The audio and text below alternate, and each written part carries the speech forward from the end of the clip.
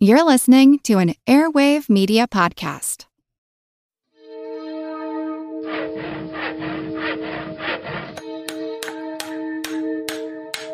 Monster House presents. Monster Talk's a proud member of the Airwave Media Podcast Network, home of such shows as Kick-Ass News, Movie Therapy, and Therapist Uncensored. If you'd like to advertise on this show, contact sales at advertisecast.com.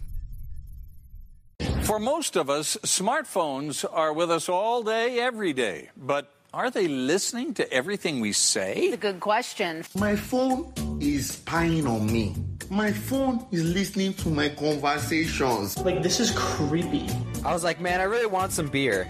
And won't you know it? I got an ad for a beer company. Has this ever happened to you? They're listening to your phone as you're having a conversation. You think? Yes. Companies have had to deny it. Yes or no, does Facebook use audio obtained from mobile devices to enrich personal information about its users? No. Well, Senator, let me be clear on this. I mean, so you're talking about this conspiracy theory that gets passed around that we listen to what's going on your microphone and use that for ads. Right. We don't do that. It's actually quite unlike anything we've ever seen before. A giant, hairy creature, part ape, part man. In Loch Ness, a 24-mile-long bottomless lake in the Highlands of Scotland. It's a creature known as the Loch Ness Monster.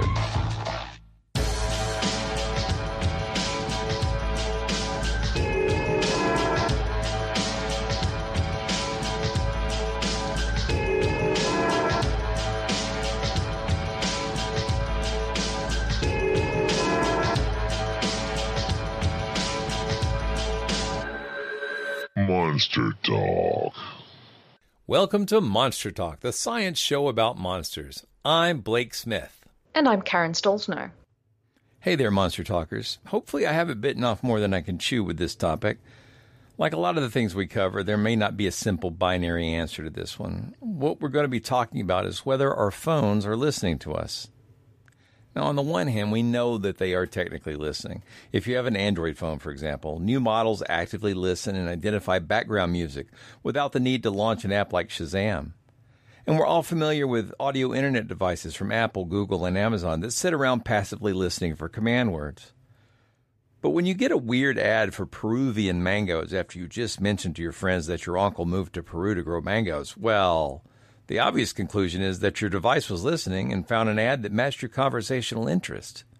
It makes sense on the surface, but is that really what's going on? Are they actively listening to us all the time?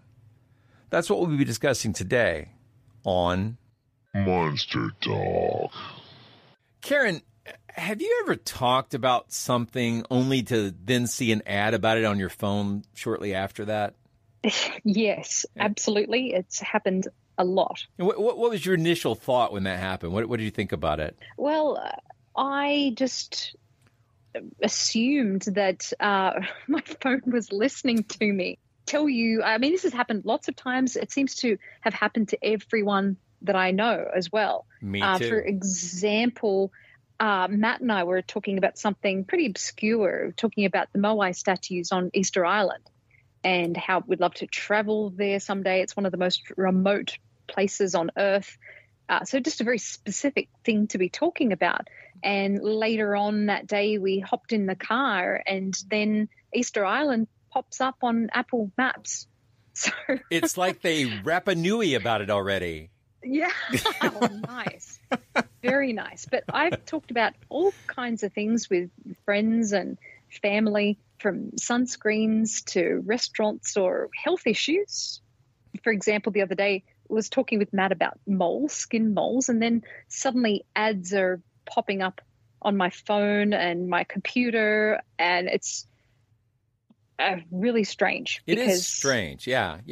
When people talk about it, they say, oh, our phones are listening, smartphones are listening, and I guess I assumed on some level that was true without really thinking about it too much. And don't feel bad, because I'm an IT professional and have been for most of my adult life. at least since 95. Really a little bit before that, before the Navy, I did some IT work, and then after the Navy, more. But even in my career, in my profession, I run into people who fervently believe that our phones are listening to us all the time. And I thought it's an interesting topic, and I wasn't sure if there was a way to cover it with under the auspices of Monster Talk, but I think it kind of fits into the, conspiracy theory, AI thinking. is Big Brother watching us. There's a lot of things going on there, and I think in the funniest part is I believed it too until I kind of really thought it through. So I'm glad you've done this research and into this, and so you mentioned Big Brother watching us. So I'm wondering, is there a difference between us being watched and us being listened to? Well, yes, there is. In fact, I think that's the key. It's amusing to me. And again, it's extremely intuitive because if we think about humans, which we are, I assume most of our listeners are also, we get a lot of our information through sight and through sound. And it's really natural for us to assume that if someone else knows something, they either heard it or they read it, So the idea that our phones would listen to us is not a big stretch.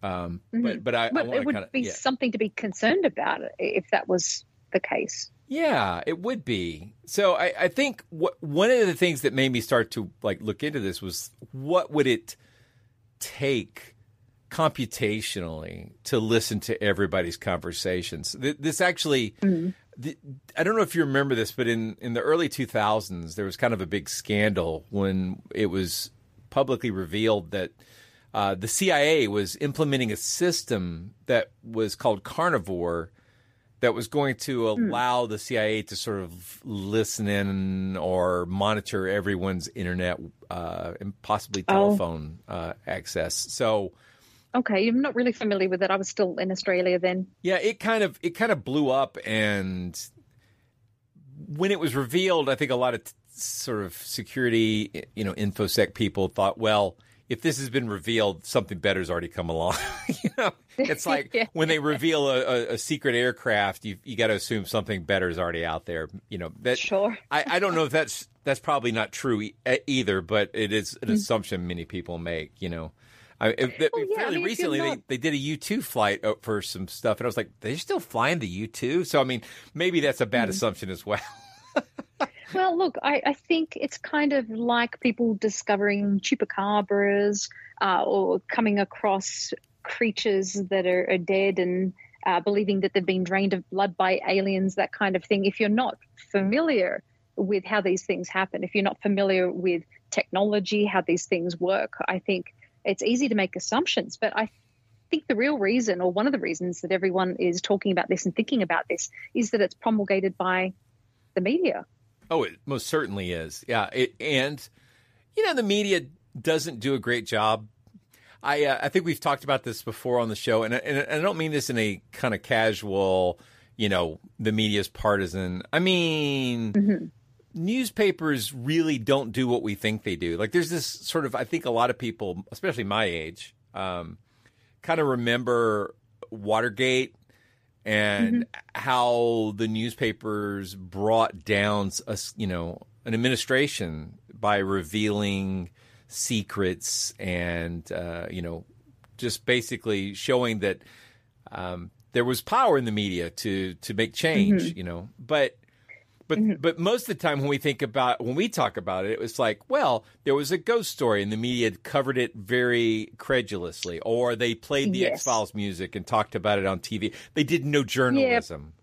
Well, absolutely. But just sensationalism. In the past couple of weeks, there's been a news story about the Russians possibly having a nuclear device in space, and it's like a big security thing.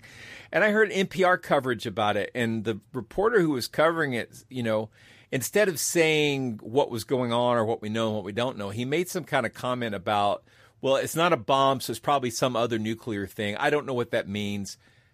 Well, isn't that the job of journalism, to find out what it means, not to make jokes about it? Isn't it? I guess in investigative journalism, maybe. Not for many journalists. And to be fair, that's not how that works. What actually happens is now you can definitely see it when you go to any news site. Most of the website is covered with ads that aren't even from that place, and a lot of them are fake and look like news stories, but are really advertising. So it's very deceptive.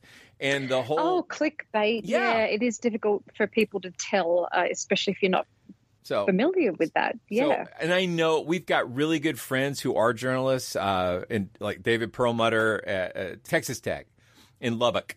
The point is, you want journalism to be this exalted, truth-finding,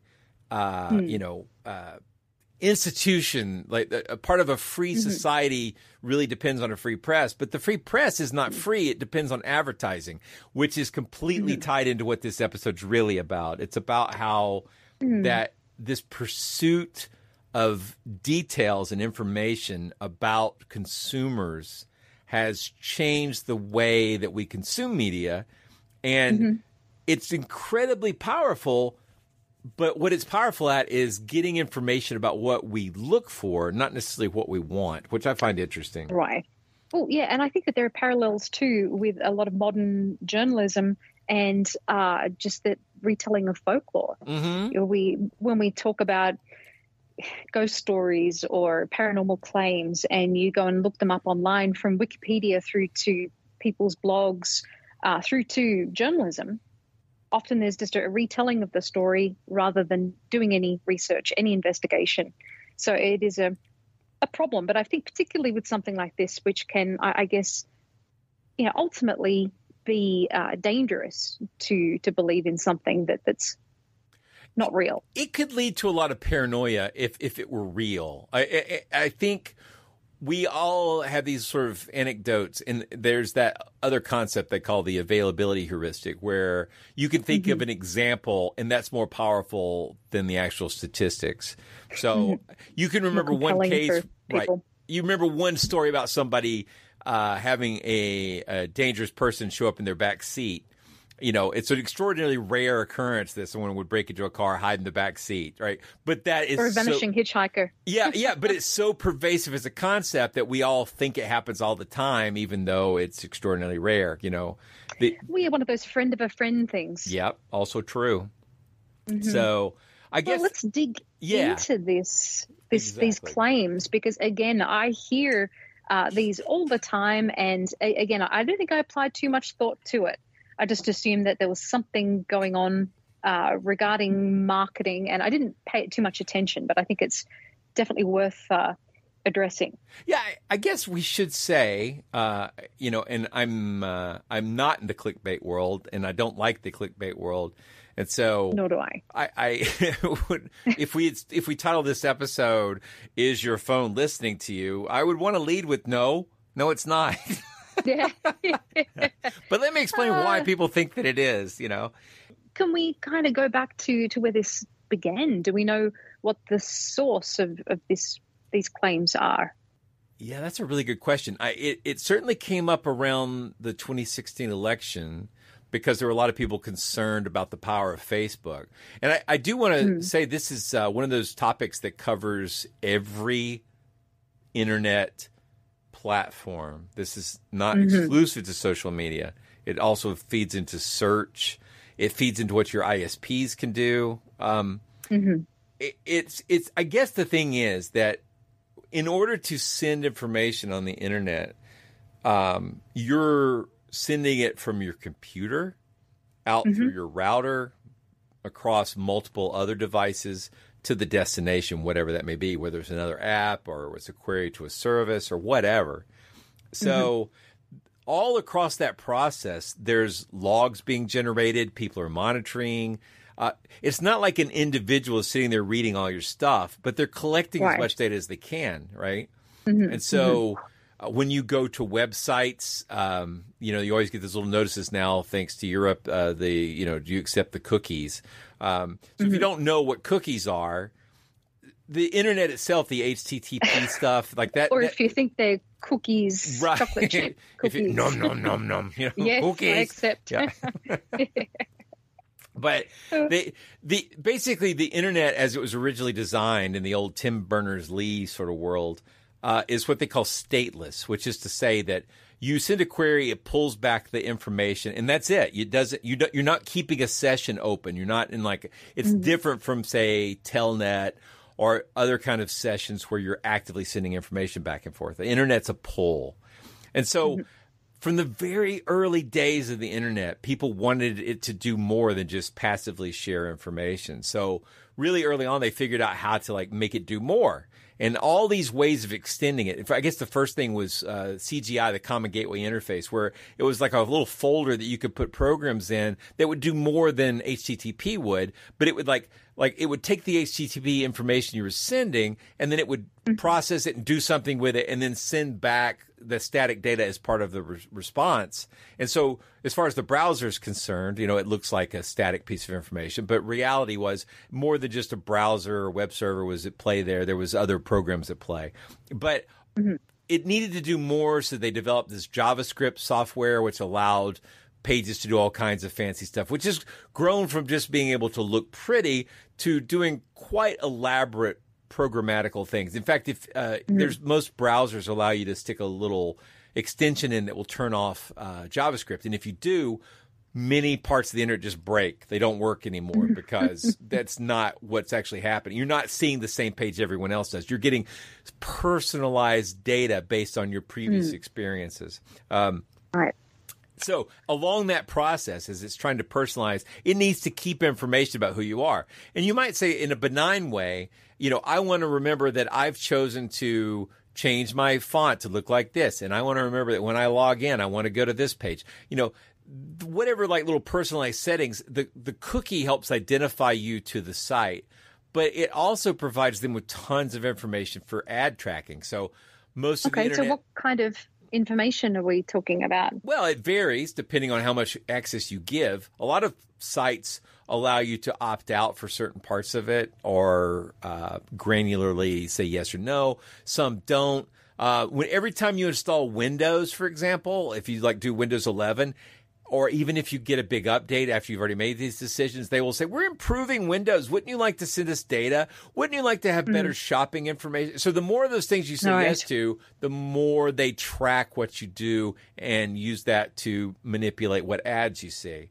And so much of this is about ads. Much of this is about ads. Well, and I wonder too, with a lot of those prompts, just how much people think about them, whether they just kind of close the window or whether they click yes without reading it. And I just think a lot of people are probably going with the flow and not really understanding what they're giving away. I'm sure no one who listens to this show has ever lied and say they've read the EULA, even though they haven't.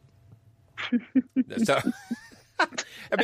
it's like we're all passing 35 pages of legal text and saying, yeah, I agree, right? Because they would never make us, agree to something that would be bad, right? I guess the thing is that we want certain functionality, and the assumption is we will assume that the advertisers are benevolent, that the platforms are benevolent, and in exchange, they will give us free information and services that we appreciate. That's a simple without assumption. us having to give anything back in return. Exactly. And most people think that way. I'm sure they wouldn't do anything illegal. I'm sure they wouldn't do anything bad. And here's where it all falls apart, because to be blunt, they're not listening to you.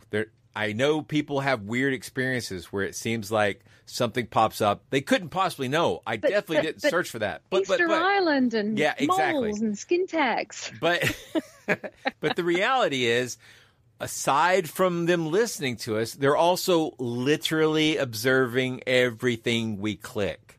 So every website we go to, every social media we go to. That's a concern regarding you. It's a concern. It should be a concern for everyone. Now, I have left the kind social of weird media. Things you look up. Well, I look up ridiculously dumb things, which is why my advertising suggestions suck. Well, I look up weird stuff for my research. So, yeah, I get all kinds of strange things coming up myself. I don't get to be blunt, like say, so you would think this would be a better technology, but like say Amazon, for example, I think Amazon is certainly a mixed bag. There's things I like about them. I'm certainly relying on them all the time for all kinds of things. But good and bad, pros and cons. When you buy stuff there, you would think that the most powerful website in the world would have a better ability to predict how to suggest things to you that you want to buy. And what do? You buy a toddler swing, and they're like, well, if you have one toddler swing, surely you want to look at these other 97. No, I don't. It turns out if you buy one toddler swing, you're probably done. That's it. You know, it's spent. Well, then I have seen on Facebook and other sites where people will post a screenshot of something strange that was suggested to them by Amazon or AliExpress or something like that. Well, but I want to ask you, this is kind of tangential, but I'm just wondering about spam, because sometimes I get we've all been talking about Viagra spam and all the different kinds that we've gotten over the years. But is spam ever targeted? I bet it is, but I have no proof of that. Because it sometimes seems to be. Yeah, well, and other times not at all. You would have to look at how they got your email address. So right, yeah, so, if which they brings bought it us, from I a think, list or something. Well, this is a great example. So this brings up the concept of data brokers. So there are, you might call them white hat data brokers. These are people like Facebook, Google, companies that have access to your private information, and you click that EULA and agree that it's okay for them to sell that information. So, so you're selling your soul. There's legal avenues where advertisers can get into that access and then use it for a lot of things.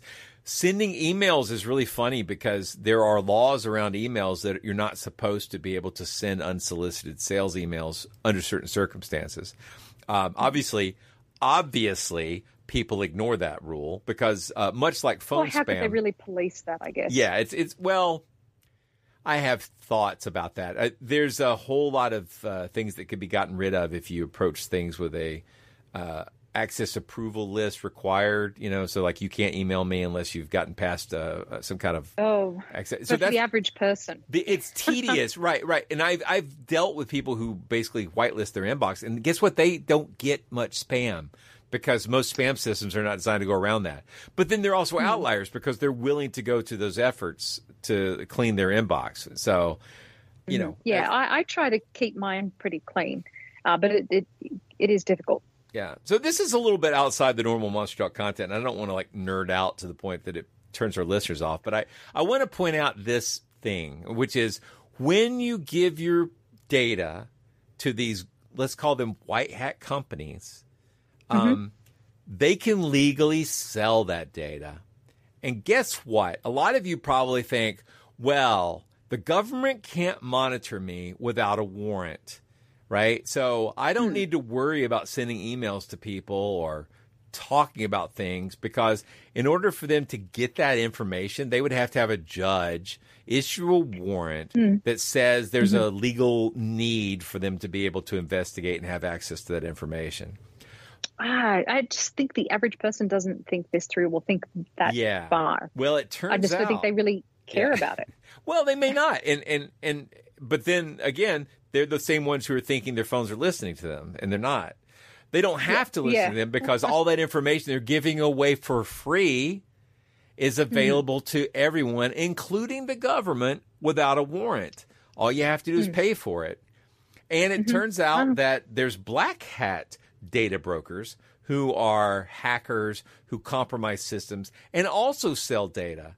And they sell to spammers and all kinds of nefarious people. So your data gets out there regardless. So it's being collected regardless. And if there's a data compromise, a data breach, then... Well, it happens all the time. Which happens all the time. Then all that supposedly innocuous data goes to dark places on the internet where it's sold and sold and sold and used to populate spam and to promote attacks and social engineering and all sorts of things. And wow, you might get targeted ads from these white hat companies that seem mysterious and like they're fed off of, they had to be listening to me. Like they couldn't possibly know I'm going to New England to go antiquing this week. That's ridiculous. I've only told my mother and my boyfriend or whatever, So it turns out a Google search. Also, I Google searched it. Also, I looked on Facebook. Also, I told some friends, and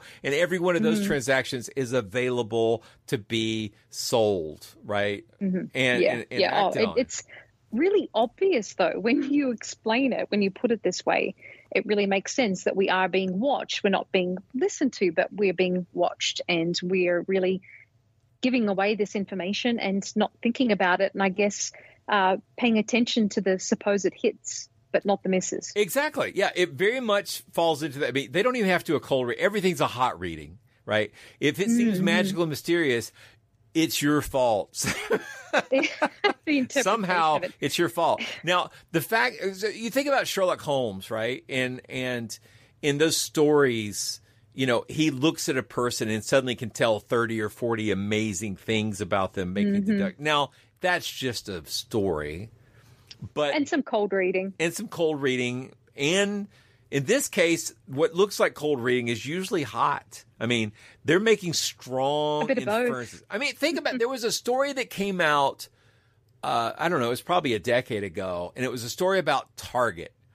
And Target got in trouble because they were monitoring people's transactions, and from that data, they were able to determine that one of their customers was probably pregnant and sent them a bunch of ads for baby stuff.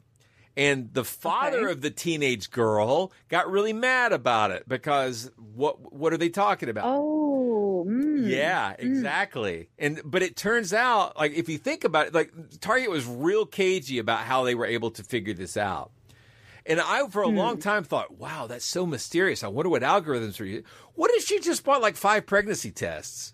I mean, it's not that complicated. It's like... Yeah.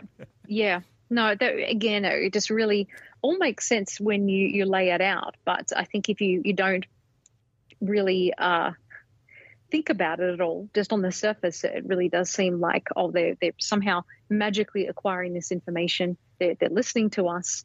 But I really think that with you talking earlier about the data that's involved and the collection of that and the storing of that, I think that's a really compelling reason for why they wouldn't be collecting that amount of information in an audio. Yeah, audio would be, first of all, if you ran your microphone all the time, it would run your battery down. You would notice, right?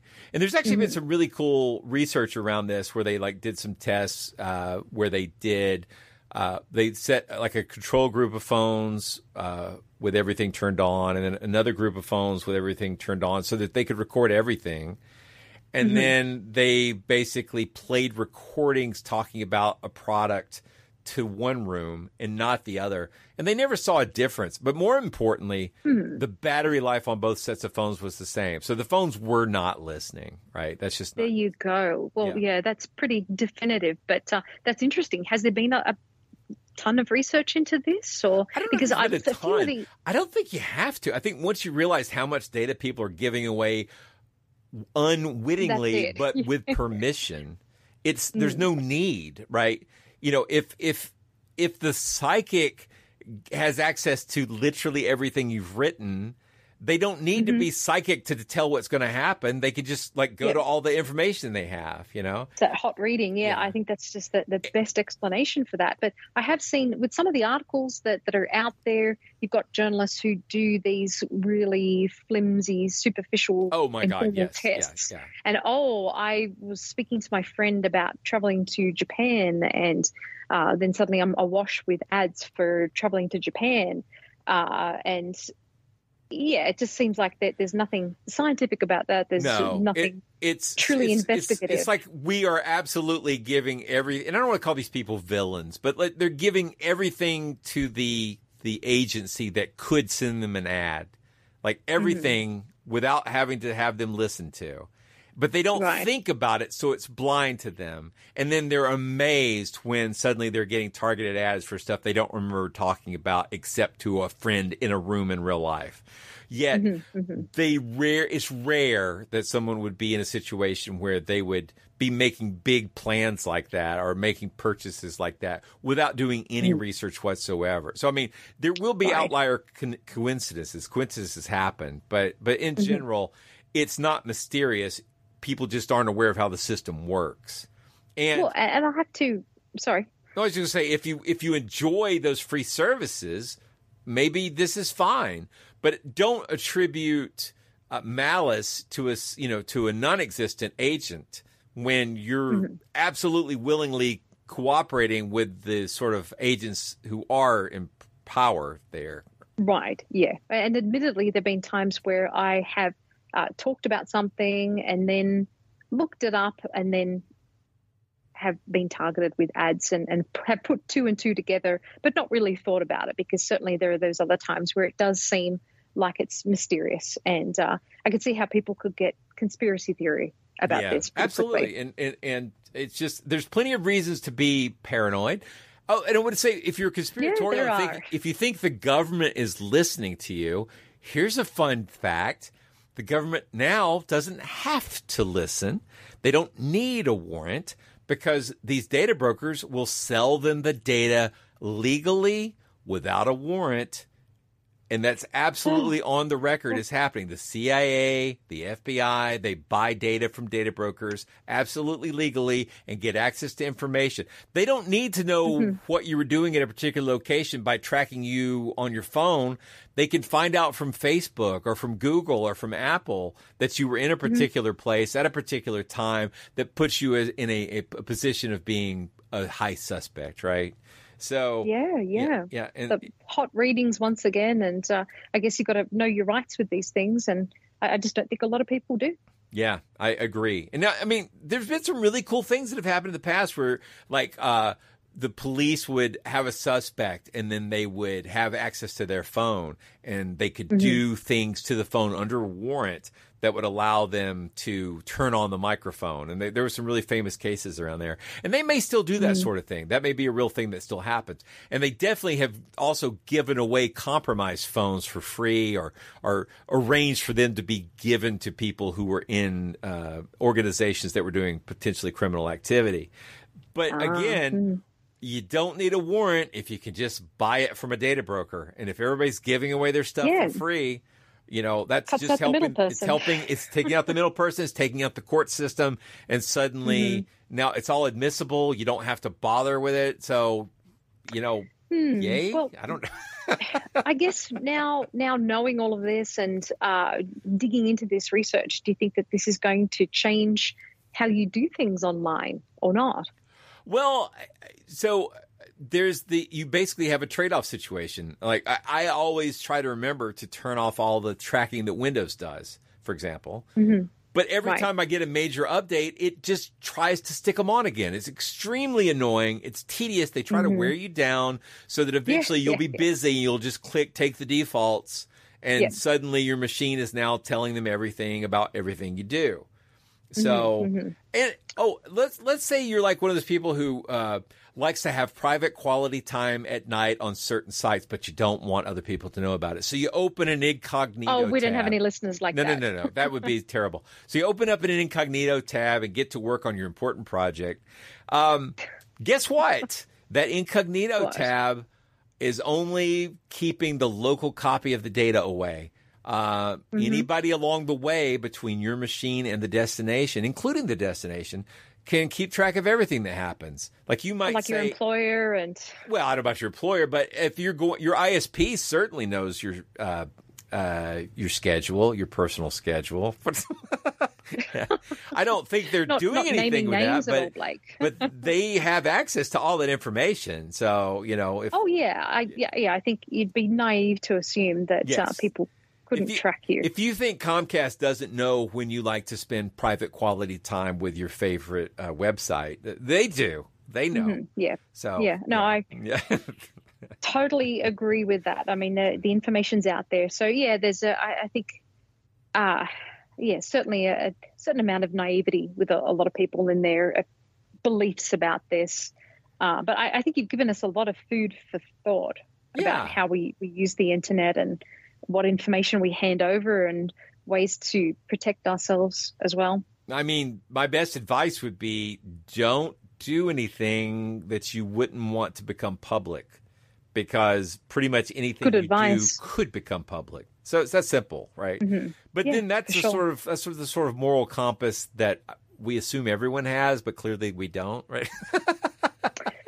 Yeah, people who are impulsive and don't think. Yeah, and you never know what state you're in. I mean, like, obviously our brains put us into all kinds of different states where certain behaviors that we would normally never do become things we would absolutely do. So, you know, you at a Sunday picnic is different from you at a 3 a.m. bar. It's just a different, you're in different mindsets. So, yeah. Absolutely. Yeah. Mm. I think the main thing is I wouldn't be afraid of Big Brother watching you. He is. I would I would be more try to be aware that you're being watched and behave accordingly. And if you want to hide from being watched, you might want to get off the internet. Yeah, maybe. I don't know. Go out into the mountains or the hills. And you might have to go into meat space, the kids are calling survive it. Yeah. No, absolutely.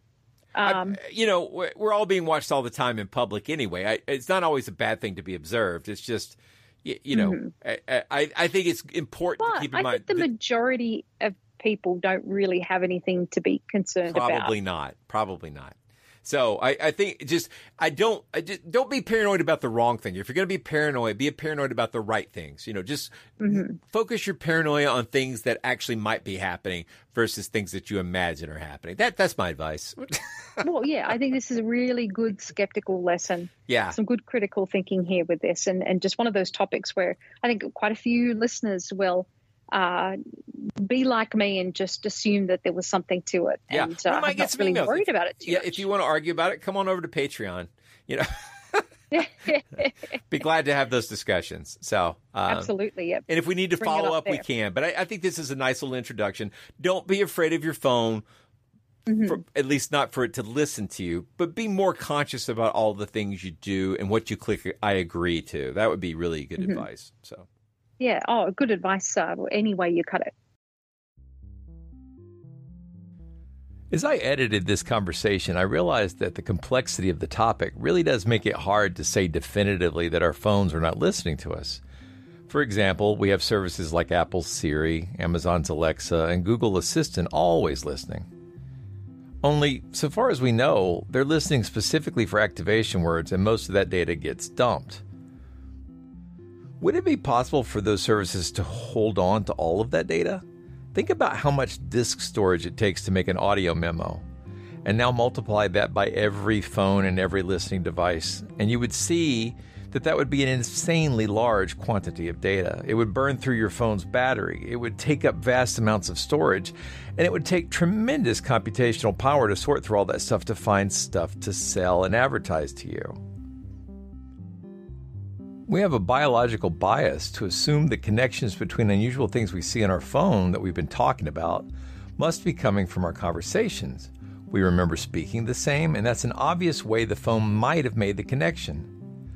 But a recurring theme of my decades of skeptical inquiry is that our memories are not reliable, and our brains will make up explanations that are logical, intuitive, and often wrong. We give so much data to these companies through our social networks of friends, our travel being tracked, our search history, and if you use a free email, chances are that your messages are being machine read for advertising opportunities. So can I say with 100% certainty that these companies are not listening to our conversations? No, because we don't know what capabilities they might have that lie off book. But I can say with a high degree of confidence that they don't need to listen to your conversations to know more about you than you'd probably be comfortable with if it were not for the Faustian bargain that we all make to have limitless communication and knowledge in our pockets. Is it a fair bargain? I'd say privacy's been one of the casualties of the 21st century. And so long as we are aware of the things we're giving up, it's up to each phone and internet customer to decide if they want to share that much information. This ties into bigger privacy questions like the creation of a surveillance state. We didn't get much into it in this discussion, but we are spied on by our governments.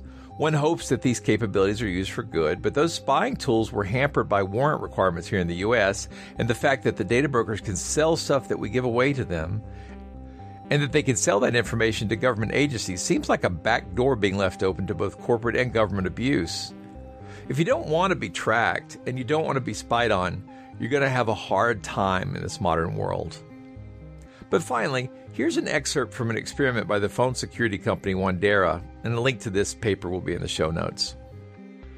To test if advertising platforms are listening to conversations through smartphones, we set up an iPhone and a Samsung Galaxy phone in an audio test room with a pet food video playing on a loop for 30 minutes. We also ran a control group with the same two devices in the silent test room for 30 minutes over 3 days. In our testing, we were looking for two main things. Did the battery consumption, data consumption, or background usage of key applications change during the testing period? Could we see ads for pet food within those apps after the testing periods? We used a cloud gateway to see the changes in data consumption of the apps on the test devices, and we used the device stats to determine background usage and battery usage. I guess for the hardcore media people who say our phones are listening to you, my question would be, can you demonstrate it? Can you prove it? And even if you can't, we're still giving away so much information, so much more information than they would need to listen to us to find. All right. Well, we'll see you next week. Cool. Yeah, we'll be back with more fun Monster Talk stuff and probably more in line with our usual topics. But I think that this is certainly going to be of interest to our listeners. And to our phones, which are definitely listening to us. What? Monster Talk. You've been listening to Monster Talk, the science show about monsters. I'm Blake Smith. And I'm Karen Stolzno. Somehow I suspect this will be a controversial episode. So many of my friends have had bizarre advertising connections pop up after conversations where certain keywords were spoken that they're impervious to the possibility that the ad might have been based on their search history, their social media activity, or other connections. It's really hard to prove that the phones aren't actively parsing our conversations. The storage issues and computational issues and bandwidth consumption, these things may be overcome in time. The first company that is revealed to be actively listening is probably going to have a PR nightmare on its hands, but thus far that hasn't happened. But the temptation, as computational power increases and storage prices decrease, might be too much for them to resist. We'll see.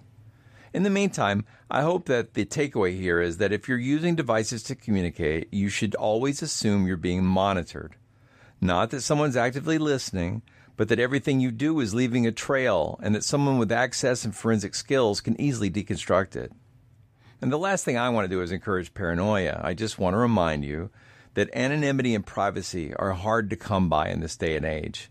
And with this topic, we needn't attribute to malice that which can be explained by avarice. We hope you've enjoyed this episode of Monster Talk. Each episode, we strive to bring you the very best in monster-related content with a focus on bringing scientific skepticism into the conversation.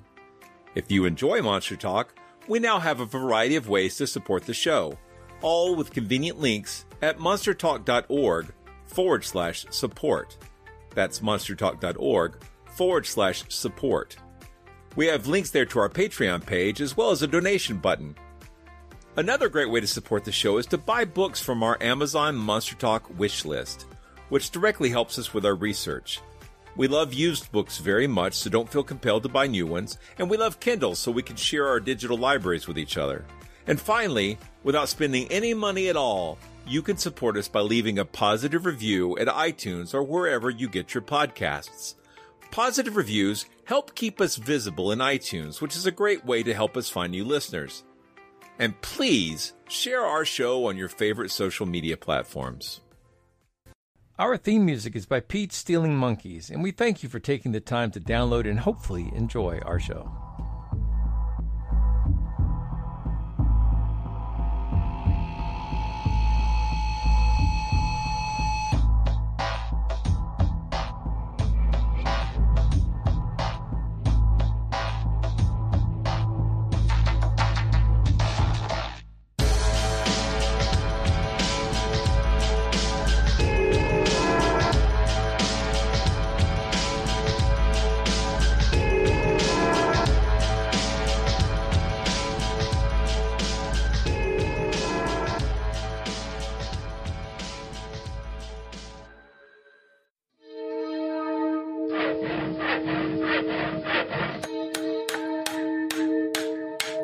This has been a Monster House presentation.